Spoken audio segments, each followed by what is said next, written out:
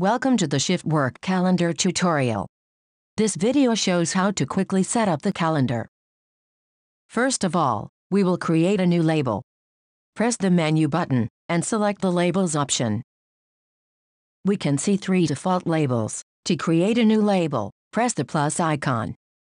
Now, let's give the label a name. This is what will appear on the calendar. We'll also give a description. This is what is shown in the information bar and can be a bit more detailed. We can change the color of the label by using the colored palette. More colors can be found by pressing the primary colors and adjusting the slider. To move the new label, press and hold the label, then drag it to a convenient position. Repeat this process to create more labels.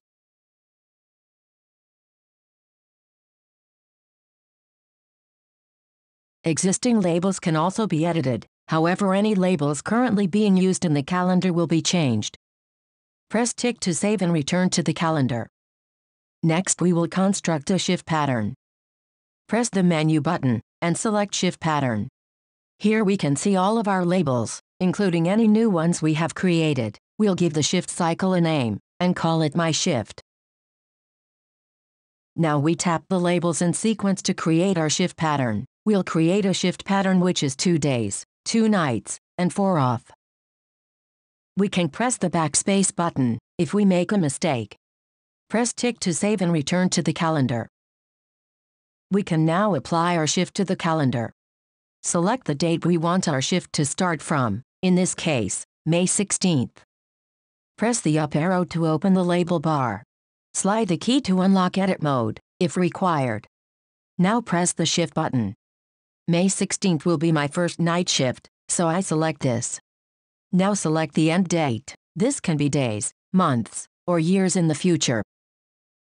Press tick to apply the shift pattern to your calendar, which will keep repeating up until the specified end date, as you can see. Now, let's take some holidays. First, select a range of dates by double-tapping the start date. This will highlight red to indicate the start of the range. Single-tap the end date. All dates in between are now selected. Open the label bar using the up arrow, select all, and this is now applied to the range of dates we selected. If a mistake was made, we can press the undo icon to undo the last action. We can also add events to the calendar. Select the required date and press the event button. Press Create Event. Here we can enter the event details such as the title, description, and start and finish times. Press the colored area to change the event color. We can also set a reminder. Press tick to save and exit. From here we can press PH to show a public holiday, or press the currency icon to highlight a payday. Press tick to save. The calendar now shows the color of our event, and the information bar shows us the event details we entered.